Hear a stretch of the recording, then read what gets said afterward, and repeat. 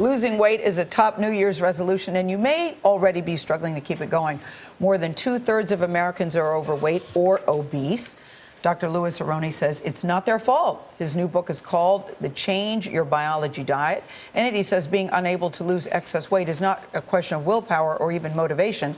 It's a medical problem that involves your genes, your brain, your fat cells, and even your hormones. Don't I know it? Dr. Aronne is director of the Comprehensive Weight Control Center at Weill Cornell Medical Center, Medical College, rather, sorry, that's in New York. Welcome back to Studio 57, Dr. Aronne. Thank you, Gail. Okay, so the foreword's written by David Letterman, who says this about you. This book will make you feel better, lose weight, and make you as smart as Alec Trebek. So I'm thinking, okay, I'm in. I'm in. But you tell a great story at the beginning when you say you compare losing weight and willpower. You give an example of a swimmer going underwater, holding your breath. I thought it was very genius. That's right. Weight is controlled like other physical factors in the body. If you try to hold your breath for 10 minutes, at some point you jump out of the water to breathe. Something would tell you that you're drowning. And when you try not to eat, there are physical forces that do the same thing. They tell you to eat. And we haven't really taken that into account when we've developed diets and other treatments for weight problems. You say there are hidden fattening factors that we may not be aware of. What are they? There are at least 10 of them. So in addition to eating too much and not exercising enough, things like the medicines we take. 20% of weight problems may be related to medicines you're taking. Sleep disorders and shorter sleep. We're sleeping an hour or less than we used to. There are problems that we're not going to change, like the temperature in the room. The temperature is controlled. You don't have to burn calories to regulate your body temperature any longer. Okay, let's just go to this book is called Change Your Biology Diet, proven program for lifelong weight loss. Give us the first 4 things we ought to know. The most important thing is that weight is a physical thing, so that the environment, eating fattening food, changes the nerves in your brain. It damages your brain in a way that makes it difficult for you to lose weight. So that we look at it as completely willpower, but actually you're dealing with a situation that becomes increasingly physical as time goes on. The more weight you gain, the harder it is to lose weight because you have more cravings and you don't feel full. Okay, let me stop you there. So what do we do about that? What you do about that are, there are several different factors and several layers. Number one, as far as eating is concerned, we find that eating in a certain way is the healthiest. So there are other factors besides what's going on in your brain that tell us the best thing to eat. You're talking about the order of what you eat. Eat protein first in the morning, you say. Well, eating protein first controls your appetite and blood sugar the best. Eating lots of vegetables, olive oil, healthy oils, we know that those things are healthy.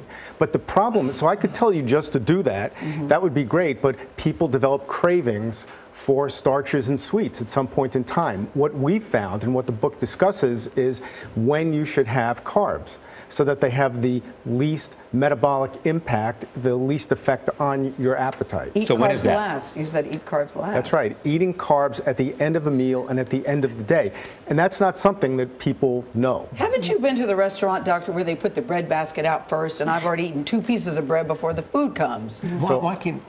Why can't what? Me not do it? Yeah. Okay. So I knew you were going to. Because it's hot, Charlie. It's hot. If you're trying to control your weight, having the bread first will raise your blood sugar. It drops later on. Tell them not to put any bread on your table. I know. So I thought this was really, I really like your book. I think it's so brilliantly done. It's based on science. It's a real diet. And what you talk about here, the best way to lose weight is to have a low glycemic or low carb Mediterranean type of diet with plenty of protein.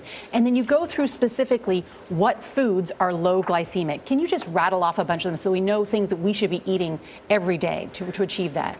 So the key things to be eating are healthy proteins, chicken, fish, and lots of vegetables. All the vegetables you can.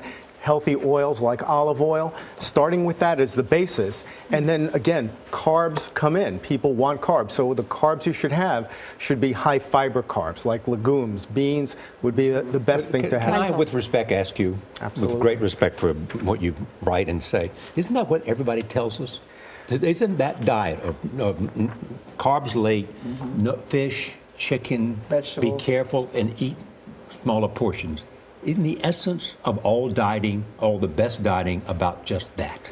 The problem is that people don't know how to do it. So you can tell somebody to do it. The question is, how do you do it?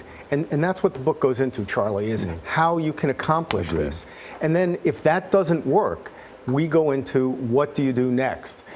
We use medication, we use surgery. I mean, I run the Weill Cornell Comprehensive Weight Control Center. We use very advanced strategies. When should someone consider going to a doctor to consider using these more advanced treatments? And what you eat is more important than exercise. You draw the distinction between exercise and movement. Because I think if I exercise more to keep up with what I'm eating, that'll solve it. And you go, nope, that's This is wrong. a big problem. We see it in January. People try to lose weight by going to the gym. Yeah. It's virtually impossible to exercise your way out of your weight problem. Somebody said to me this week, because I'm very much like to be in perfect shape, someone said to me, the most important thing you can do in 2016 is nutrition. I think so. I think that you can be more active, and actually that's a lot easier than people think. You don't have to do as much exercise as many people think you have to do to be in good shape. 15 minutes a day of brisk walking can do it.